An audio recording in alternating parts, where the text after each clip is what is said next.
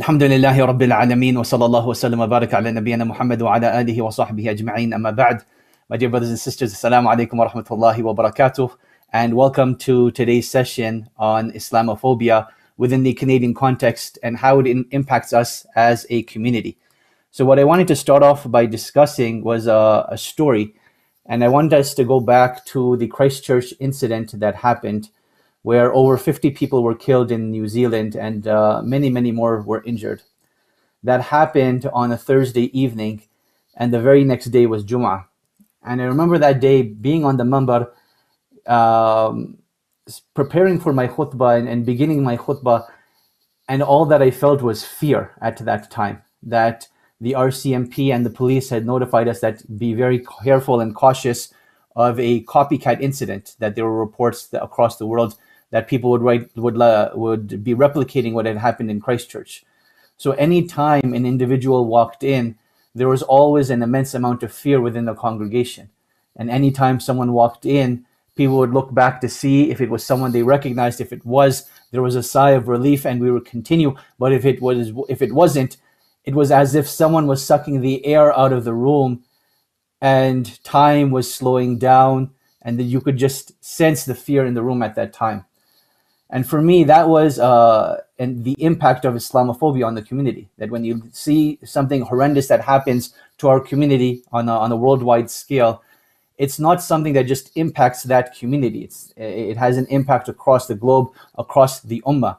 And that is something that is very real. So now when we look at Islamophobia in Canada, I want to start off by discussing definitions. Definitions are very important. So the definition that I use is actually based off of an academic scholar's, Todd H. Green. He has a book called The Fear of Islam. And the definition that he uses for Islamophobia is the fear of and hostility towards Muslims and Islam that is rooted in racism and that results in individual and systemic discrimination, exclusion, and violence targeting Muslims and those perceived as Muslims. Now, when we talk about definitions, you'll see that there's a big discussion amongst academics and amongst scholars. How do we define Islamophobia? Should we even be using the term Islamophobia, or should we be using the term anti-Muslim hate? This discussion stems from what a phobia actually is. And usually it is an illogical fear of something, a fear that is not grounded in reality. And thus, when they say Islamophobia, it means that people are actually afraid of Islam for no apparent reason. But fear does not bring about action that results in something being harmful. And it doesn't happen at a systemic level. So some academic scholars, they have decided that, you know what, we're going to be using the term anti-Muslim hate. And that seems to be more appropriate and more adequate. But regardless, I want us to understand that when we talk about whether Islamophobia or anti-Muslim hate, there are multiple layers to it. It can happen at an individual level. It can happen at a systemic level. It can manifest itself in terms of systemic discrimination or even exclusion, that Muslims are not a part of the discussion, they're not getting certain jobs, they're not being included in policies and policy making. And it can also result in terms of violence targeting them. And I think this is the most apparent one that has been taking place over the past few years, that Muslims have been direct targets of physical violence. Now, when we think about Islamophobia, is this something that just happens by individuals randomly, or is there an organized agenda behind it? And this is where I want to introduce the concept of organized Islamophobia. So Todd H. Green, you'll see, speaks about this. You'll also find Professor Arun Kudnani, he speaks about this, and multiple other academics as well. So they break down organized Islamophobia in terms of what they're trying to achieve and what the objectives behind this organized Islamophobia actually are.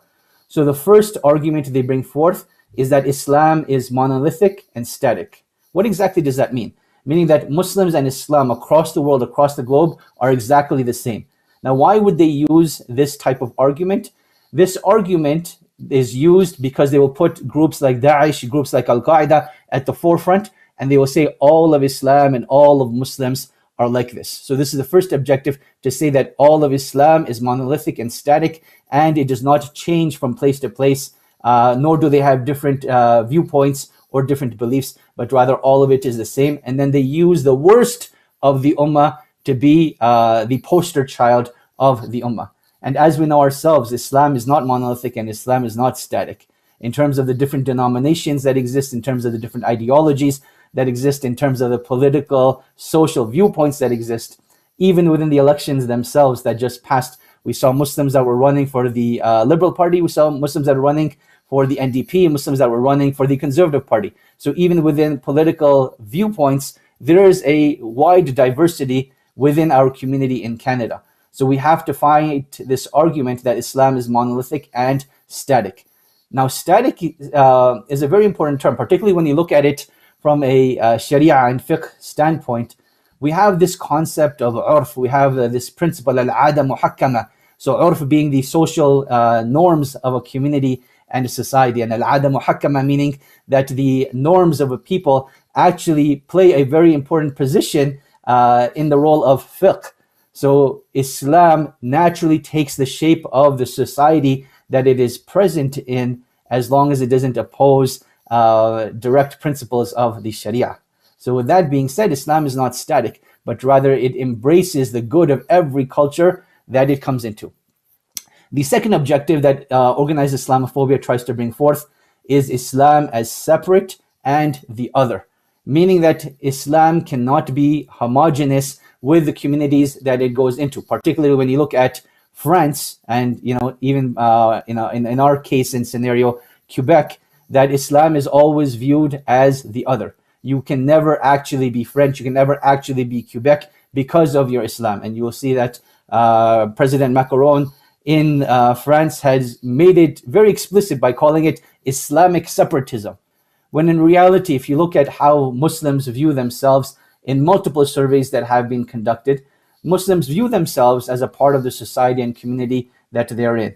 And you'll find them in all aspects of life, whether it is your taxi driver, your Starbucks barista, your Tim Hortons coffee maker, your local engineer, your local maintenance person, your local accountant, up the chain as well. We have CEOs in organizations. We even have great examples of community members like Muhammad Faqih from Paramount Foods, right? So Muslims are there in all aspects of life, and they are a part of civil society. They're even a part of the political realm. You have a liberal Muslim caucus that I was fortunate enough to meet, and these are all the liberal parliamentary members that identify as Muslim. And I want to give a shout out to one of my childhood friends, Samir Zuberi, who is now a PM in Quebec, out of Dollard and the West Island. So you'll see that they are everywhere. So Islam is not separate, but as we mentioned, it allows the integration of Muslims into all aspects of society and all aspects of life. Then the third argument that they bring forth is Islam as inferior. And perhaps this is a common argument that we've heard throughout history. Please excuse me. This is a common argument that we've heard throughout history, that Islam is archaic, Islam is barbaric, Islam cannot accommodate to the times that we live in. And interestingly enough, some of the main ideologues that address this issue are usually reformist Muslims or people that identify as ex-Muslims. So Ayaan Hirsi, Irshad Manji, and these likes of individuals. So they say that Islam is misogynistic, Islam is oppressive in nature. And a lot of the times what ends up happening over here is people take their own individualized experiences and project it upon Islam. This is not to say that at a family level or even certain times at a community level that oppression does not take place within Islam. It happens without a shadow of a doubt. This can be domestic violence, this can be misogyny, this can be all forms of things. But is the root cause Islam, or is the root cause the human condition? And is the root cause maybe even cultural misunderstandings that are done within the name of Islam? And often that is what ends up happening. So when we talk about Islam as inferior, meaning that Islam cannot stand the challenges of democracy, Islam cannot stand the challenges of capitalism and all of these things, right? So that is the argument that is usually brought forth. How do you actually counter this argument? Again, let's just take it back to the communities that they feel are oppressed and let those individuals speak for themselves.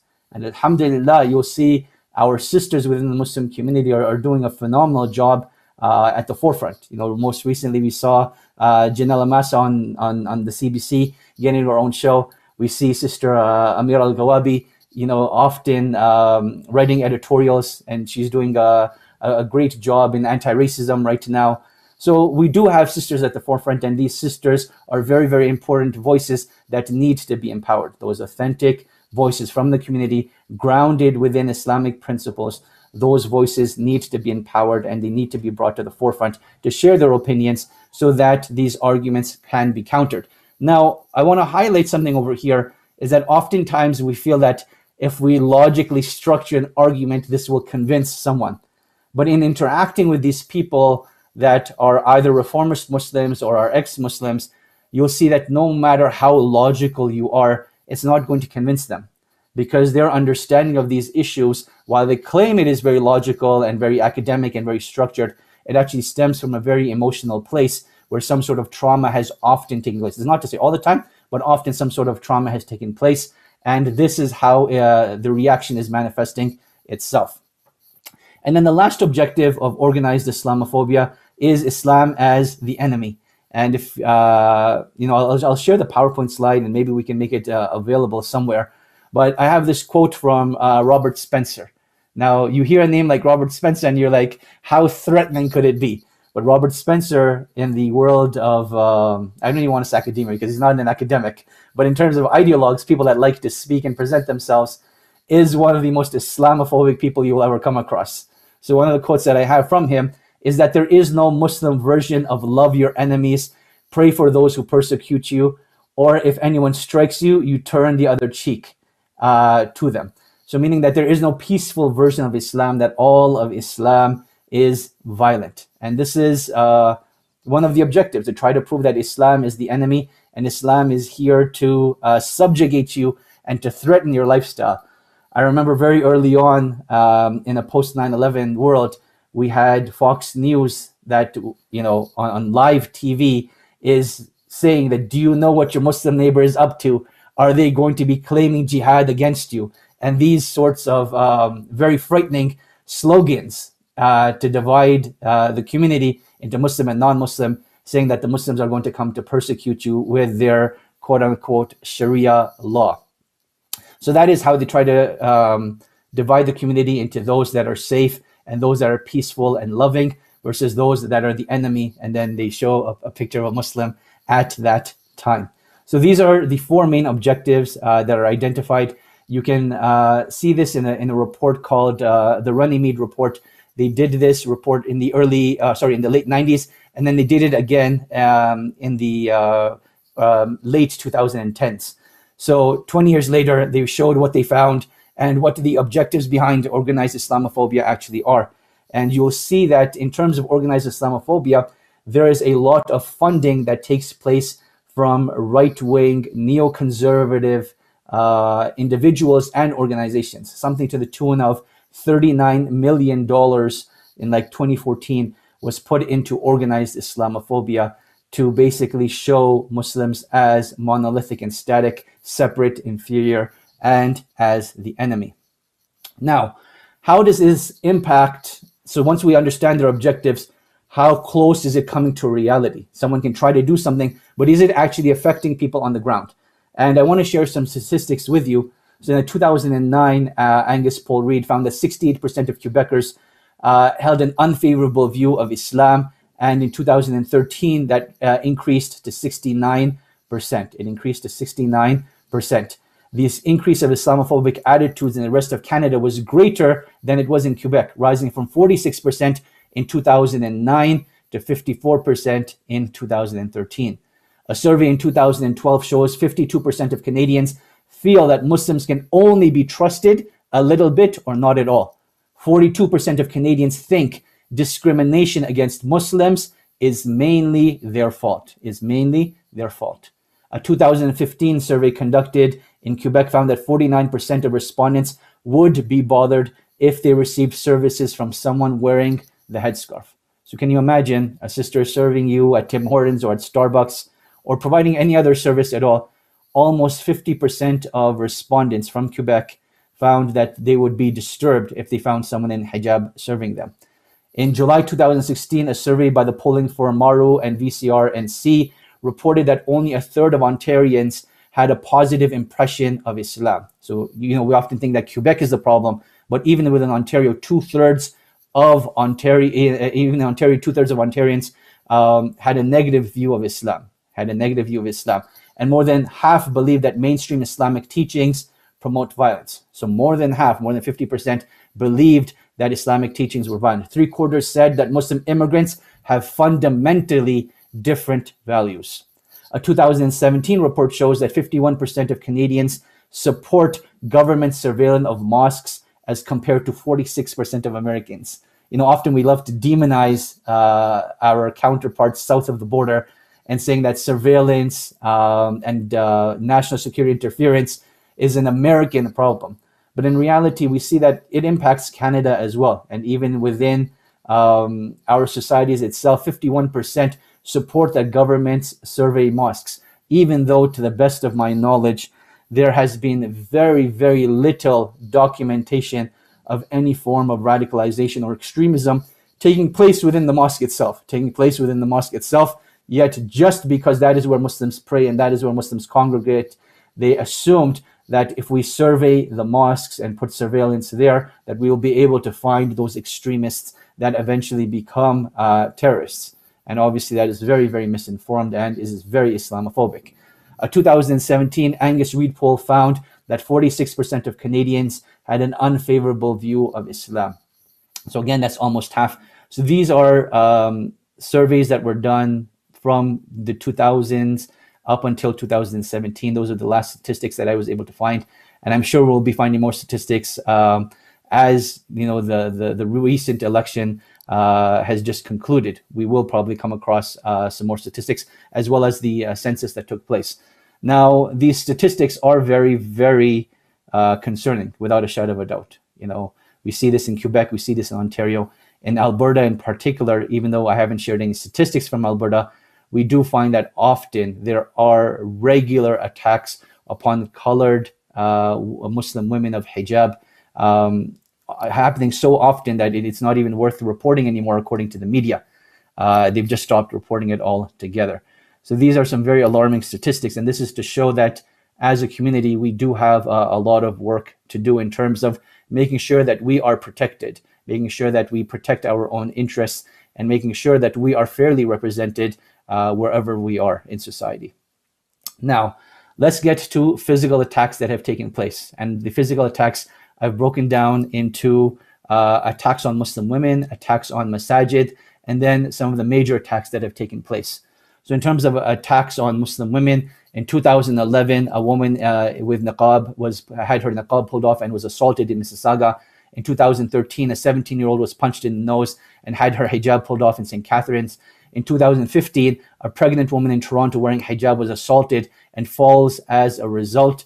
In 2020, 2 Muslim women were assaulted, car windows smashed, obscenities screamed at them, and several more in 2021 that mainly took place in Alberta. Attacks on masajid, December 31st, 2013, a bomb threat was made against the Vancouver masjid and the building was evacuated. On November 26, 2014, a bomb threat was made against a Montreal masjid and the police found a suspicious package. 12 buildings in the area were evacuated. On November 14th, 2015, the only mosque in Peterborough, Ontario, was set on fire. On November 12th, 2020, and this is, one of the attacks that should be considered major, but again, because it was a Muslim life and not of a Caucasian white male, it didn't receive as much attention as it should have. But on September 12, 2020, Muhammad Aslam Zafis was stabbed in the neck and killed outside of the IMO mosque in Rexdale, Ontario. Rahimahullahu rahmatan wasi'ah. The caretakers of the masajid are a very elevated position within Islam. It is a very elevated position that Allah subhanahu wa ta'ala, He tells us in the Qur'an that it is only the people of taqwa that will be taking care and establishing the masajid of Allah subhanahu wa ta'ala. And we believe that Muhammad Aslam Zafis, may Allah subhanahu wa ta'ala accept him as shaheed, inshallah, was of those people. And on October 12, 2020, a Toronto mosque was threatened. Messages received by the masjid included to do Christchurch all over again, to do Christchurch all over again. So these are some of the attacks that have taken place upon Muslim women and upon masajid. Now getting to the main ones, and these are the ones that received national attention and hopefully are bringing about some sort of policy change. They are on January 29th, 2017. Alexander Bissonnette opened fire upon worshippers in the Islamic Cultural Center of Quebec, killing 6 and wounding 19 others as they prayed Salatul Isha.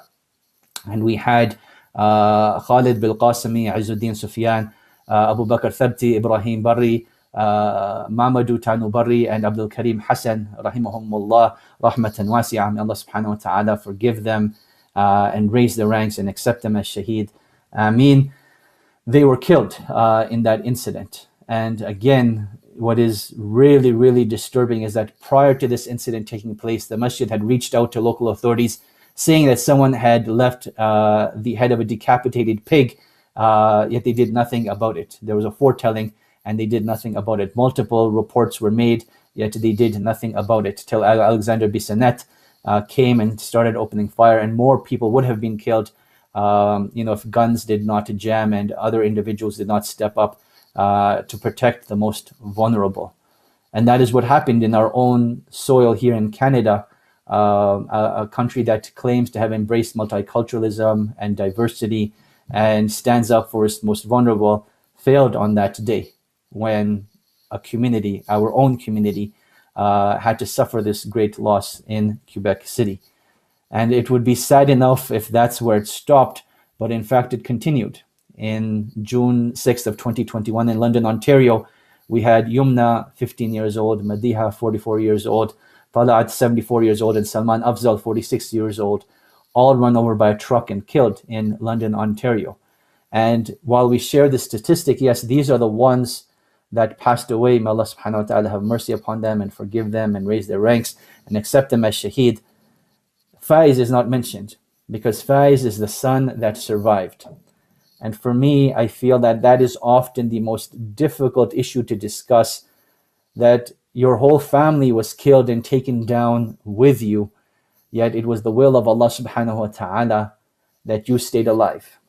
Now, when you study these incidents, there is something called survivor's guilt, that people feel guilty for surviving these incidents when others were killed and did not survive. Now you can imagine what that means when it is your own sister, your own mother, your own grandmother, and your own father. That this young brother will no longer be there to, help his sister out, but also to tease her and to make fun of her like siblings often do.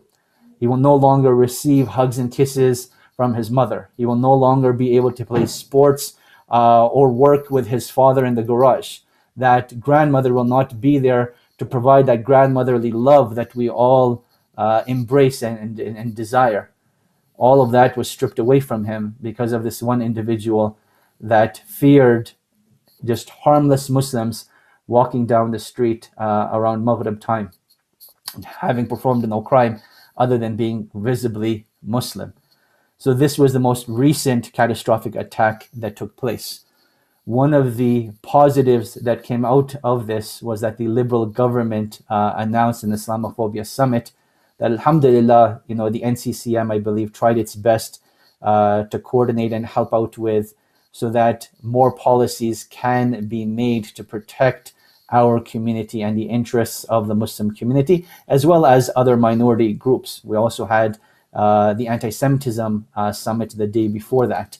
So as we can see, right-wing extremism is drastically growing, anti-immigrant sentiment is drastically growing, and we have these neo-Nazi groups, Aryan race groups that are drastically growing, that hate to see visible minorities, and their identity feels threatened by the presence of them.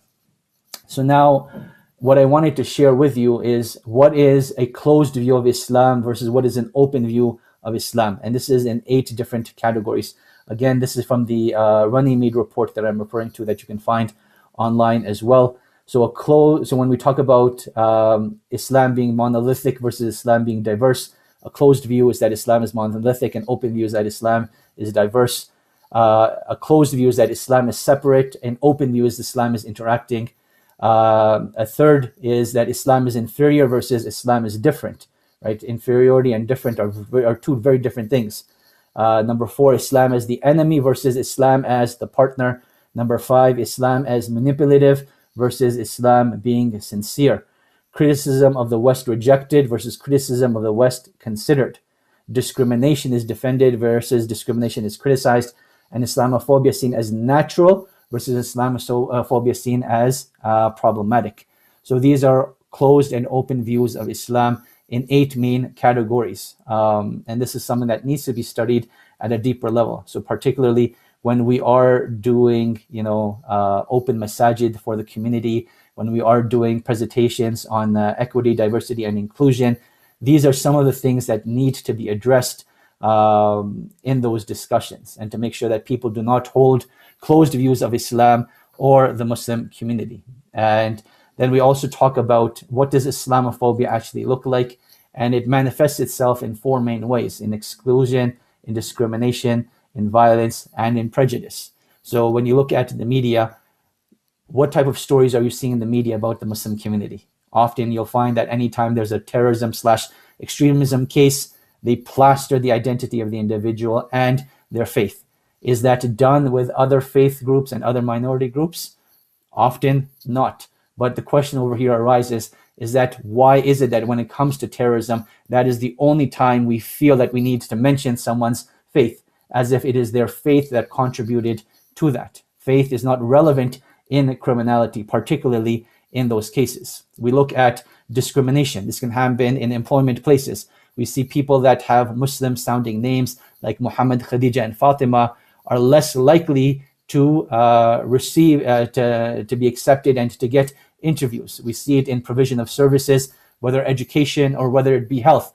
So now you look at the situation in Quebec, a woman that wears hijab cannot work in a public school, cannot work in a public hospital. So this is a form of discrimination that takes place.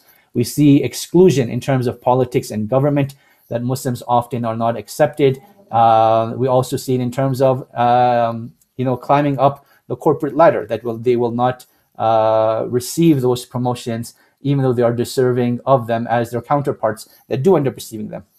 And then last but not least, we see violence in terms of physical assaults that we spoke about, vandalizing of property.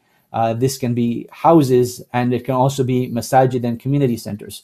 Right here in Calgary, I know of an individual that was living next to an Islamophobic neighbor that would spray paint vulgarities regularly. Yet when the police was called, often nothing is done about it. And it is just assumed that these are problems by neighbors within communities that will resolve themselves. Eventually, that brother had to sell his house and move to a different community. And then verbal abuse. And this is something that happens regularly. I want you to imagine that something like Christchurch happens, something like the Quebec mosque shooting happens, and a Muslim comes into work the very next day, and there's such passive-aggressive statements that are made, such as, "We're so sorry for your loss, but you're not going to kill us now, are you?" These are actually reported incidents that take place. So that what seems like such a nice gesture that someone's sharing their condolences turns into something that is very, very passive-aggressive, and it is verbal abuse. Making fun of hijab, making fun of skin color, making fun of religious practices even. These are things that happen on a regular basis that, due to their frequency, often go unreported.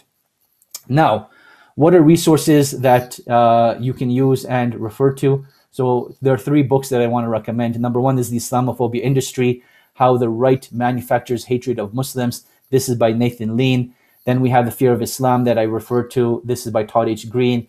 What is Islamophobia? This is a compendium edited by Nazanin Masumi, which is great.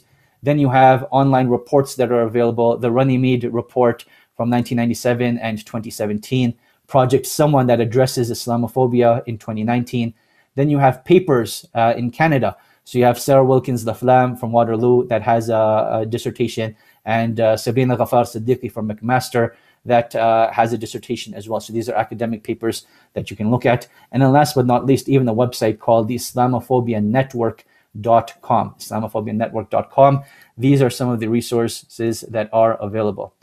getting to my conclusion, I have this wonderful picture, subhanAllah, that I wish I could have shared with you. But if you go onto YouTube and you look at short clips that Yaqeen Institute has made, they use this picture from a previous presentation that I did with them. And it's a young sister in Scandinavia that they're outside protesting a mosque, trying to get it shut down or prevent its construction.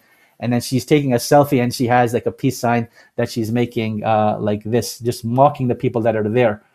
And, oftentimes that's what we have to resort to, is that you fight discrimination by showing that it doesn't affect you. Now, that's not often a viable option, because as I've mentioned, Islamophobia impacts people at a very, very deep level, so much so that even masajid feel threatened at Jumu'ah time because they're afraid as to what's going to happen. I remember my local masjid in the South Shore of Broussard in Montreal, they had to lock their masajid during salah times just out of fear that something would happen. That was the reality on the ground. So let's get to the conclusion. I want to start off by discussing our identity and our faith.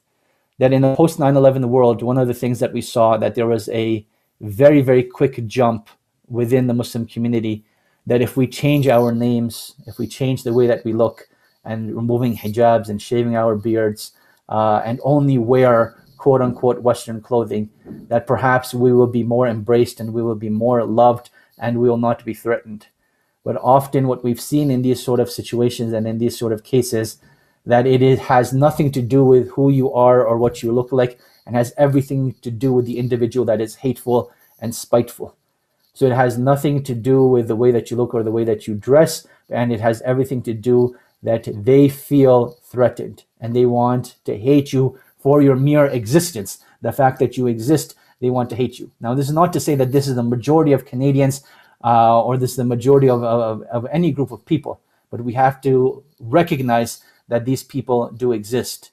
And when we change our names and when we take off our hijabs and we shave our beards and we look at change the way that we dress under this presumption, 20 years later, we have realized the adverse effects of it, that it has an impact on even our spiritual identity, that when we sacrifice our physical identity, it has an impact on our spiritual identity, that those people feel more distant from the Muslim community as a whole. Now, I want us to understand something, that just because someone shaves off their beard or takes off their hijab, that these are personal decisions that people make, often coming perhaps from a position of trauma, that we need to understand that perhaps Allah subhanahu wa ta'ala will forgive them and will recognize the other good deeds that they have. And it is not our position to be judgmental of them. But our position is that as long as they are Muslim, then we have to embrace them as a part of our community. They are people that are a part of our community that can contribute and do have a lot to offer. So it's very important that even those individuals that did make that decision, that we are still inclusive of them and try to help them and hold them by the hand and help them as much as we can. But we have seen over the past 2 decades that individuals that made those decisions, not only did it impact them individually, but it did not improve the situation of the community either. Which brings me to point number 2, is that as these Islamophobic attacks happen, and I want to address discrimination as a whole, whether it is anti-Semitic, whether it is sexist, whether it is ageist, whatever it may be, that we have to make sure that we stand up for individuals and that we stand up for the rights of every human being, that there are some immutable rights that everyone should have access to, and one of them is feeling safe. So if you do see acts of discrimination taking place, intervene when it is safe. Intervene when it is safe to do so. So as long as there's no harm that is imminent to yourself or to someone else, do intervene and stand up for people. That is what good human beings do, and that is what Islam advocates for as well. Number 3 is making sure that hate crimes get reported. And when we talk about hate crimes being reported, this is to your local police department, this is to the RCMP, this is to the NCCM, and anyone else that is, recording and documenting hate crimes taking place. I know it is often tedious. I know it requires a lot of patience. I know it requires a lot of hard work, but when it comes time to lobby and to create policy, statistics are looked at. And if those statistics are not present, then it becomes much, much more difficult to lobby for change in policy. So it is important that if someone says something Islamophobic to you or harms you in any way, then at that time, it is important to report those hate crimes. And then last but not least is the importance of increasing literacy and educating and discussing, where whether you are at school, whether you are at work, you should not shy away from your faith. And the more you discuss your faith and the more you normalize the discussion of your faith, the more likely you are to persuade public opinion. In fact, studies have shown that those that have actually interacted with Muslims are more likely to have a positive opinion of Islam and the Muslim community than those that have not, in this day and age where there is an increased demand of equity, diversity, and inclusion, and more sensitivity and diversity trainings are taking place, make sure that Islam and anti-Islamophobia is on the agenda and are being discussed. And if you need help organizing an event like that within your workspace, and they've allowed you to do so, reach out to the NCCM, or if you're in Alberta, reach out to myself, and I will gladly help you with that, either myself or at least help you prepare so that you can do it yourself. And these are important discussions that need to be had. And then last but not least, I want us to understand the importance of taking spiritual measures. And that is by making dua to Allah subhanahu wa ta'ala that He protects us and our communities, that He keeps us safe, that He allows us to thrive in this life and the next. Making sure that we are making our adhkar regularly. At the head of them, those adhkar that are for protection, like Bismillah alladhi la yadurru ma'a ismihi shay'un fil ardi wa la fis sama' wa huwa as-sami'ul alim. The Prophet sallallahu alaihi wasallam taught us to say this at the beginning and ending of every day as a part of the adhkar al-sabah wal-masa'. So you can find it in Hisn al-Muslim, the My Dua app. You can find it in those places. So taking those spiritual means is just as important, if not more important, than the physical means. And this is what I wanted to share with you today in terms of Islamophobia in Canada and some of the things that we can do to protect ourselves spiritually and physically as well. And Allah subhanahu wa ta'ala knows best. Jazakumullahu khairan for your attention.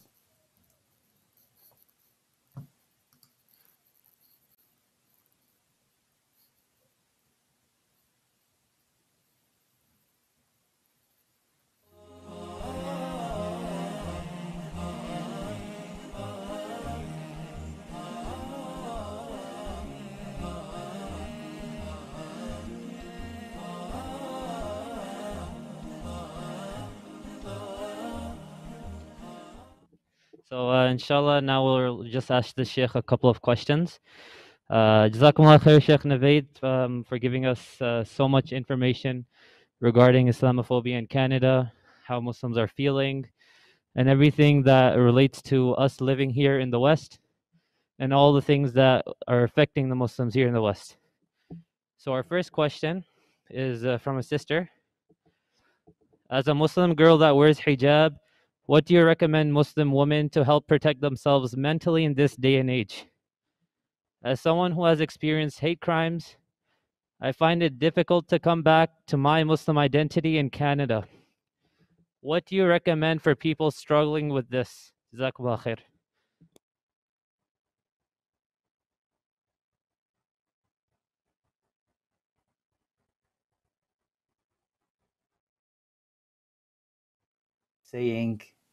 There we go. Let me firstly start off by saying that I pray that Allah subhanahu wa ta'ala makes things easy for you and guides you to what is best and protects you and keeps you safe. It is the unfortunate reality that our sisters are often the primary victims of these hate crimes under the presumption that they are weak and cannot stand up for themselves. But we as a Muslim community view our sisters at the forefront, being the ambassadors of Islam and being perhaps the stronger of the two parts of our community. Now, all that to say, I think, as I've mentioned, it is important to take those spiritual means, such as making dua to Allah subhanahu wa ta'ala for help and making those adhkar that will protect us. Then also in terms of physical means, understanding that sacrificing on your identity is not a choice that you should make except as a very, very last resort. So what are other alternative options? What that looks like is, whenever a sister goes out, whenever possible, try to go out as a group. Do not try to go out as an individual. Do not go to places that are renowned for discrimination. Do not go to a place that is renowned for criminality, and try to stay away from those places, particularly later on in the evenings. Number two is that create some sort of support group where people can actually talk about the incidents that are impacting their lives, right? We have support groups for all sorts of things, and Islamophobia needs to be understood in that light as well, that it is a traumatic experience that people go through. So when we create those support groups in our masajid, in our organizations, and create capacity for people to come and talk about their issues and get resolution and some sort of closure from those incidents, then I think that is going to be something very, very positive. Number three, educate and speak out wherever possible. And oftentimes we feel that, you know what, who am I to do so? But we live in a day and age where stories are very, very powerful, and they are one of the strongest form of narratives. So if you are able to share your experience, may Allah subhanahu wa ta'ala grant you tawfiq, you'll find that it will have a very positive impact in humanizing the Muslim community. And it sounds horrendous having to say that, but when we are able to humanize our community, people are much more likely to be sympathetic and empathetic towards us. So we need to make sure that those stories get out, and your story is very, very important. So please do share it. All that to say is that when we take these steps, understand that we're not just standing up for ourselves, but the decisions and the actions that we take today have a huge impact on the world that we create for tomorrow, whether it is for new Muslims, for our children, for our grandchildren, whoever it may be, even for our own selves. So yes, in this day and age, there is a requirement of struggling for the sake of our identity, but when we do so, it makes things easier for the future. And I pray that Allah subhanahu wa ta'ala grants us all tawfiq and protects us all and keeps us safe. Ameen. Jazakumullah khair, Sheikh. Those answers are very beneficial for us. We ask Allah subhanahu wa ta'ala to make it easier for our sisters, especially being so plain in sight sometimes because of their hijab. We ask Allah to grant them more strength and strengthen their faith. Now we have another question. So the brother's asking, could you please highlight some of the project and effort taken by Muslim organizations and leaders to clarify the picture of Islam and Muslims? How much money is spent by Muslim organizations to address Islamophobia, in contrast to what you indicated of $39 million spent to promote Islamophobia? Jazakumullah khair. Alhamdulillah, wa salatu wa salamu ala rasulillah wa ala alihi wa sahbihi wa man walaha ma ba'd. And that's a phenomenal question. And I love the fact that people are concerned in terms of what are we as a community doing to counter those narratives that are put out against our community. Now let's talk about the reality on the ground. The reality on the ground is, to the best of my knowledge, we only have one Muslim advocacy group, which is the NCCM, the National Council of Canadian Muslims. There were other groups like AMPAC in Alberta, but they were embraced by the NCCM. And I'm sure there's some other groups in Ontario that I'm not fully aware of. But at the end of the day, if you look at the NCCM's budget from like 2 years ago, it was maybe something like $1 million. In the face of the 39 million is horrendous, but also in the face of other advocacy groups of minorities that have like $16 million budgets. So clearly, we haven't done a good job in terms of empowering our advocacy groups. Alhamdulillah, within the past year or so, NCCM's capacity has drastically increased, which I'm very, very happy for. But as always, there's still more that can be done. There's still more that can be done. So now when we think of giving zakat to such organizations, we have the Canadian Council of Imams that has said that NCCM is zakat eligible. When we think about sadaqah jariyah projects, in terms of empowering the lobbying arm of NCCM and creating policy changes for the Muslim community in Canada and the long-term effect that it will have, inshallah, those aspects can also be considered a sadaqah jariyah from this particular perspective. So more awareness is needed and more funds need to be diverted to such projects. All that to say is that we should not wait for the NCCM itself or other similar organizations to do this job. but rather those Muslims that are in school, that are in the workplace, that are in the public sphere, need to embrace their Muslim and Islamic identity and talk about their faith.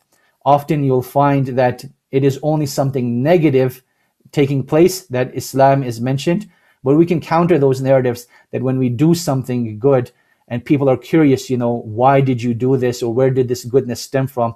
We attribute it to Islam, that Islam taught me to be courteous to people. Islam taught me to be kind to the elderly. Islam taught me to protect the weak and the disenfranchised, right? Those are the things, those are the principles that Islam teaches us, but people often don't recognize that. And we need to express that openly, that Islam promotes this virtuous, contributing citizenship that often Islam doesn't get recognized for. So that would be my take on that, that let's just not put all of the onus on the NCCM, but whatever capacity we have, we should try to do. And in whatever space you're in, try to do those presentations, try to talk about your faith, try to educate and increase conversation. And yes, it's difficult. It's never easy. But at the end of the day, this is something that you will be rewarded for by Allah subhanahu wa ta'ala. And the more you do it, the easier it gets. We often fear that, what if someone asks me a question that I don't know how to answer?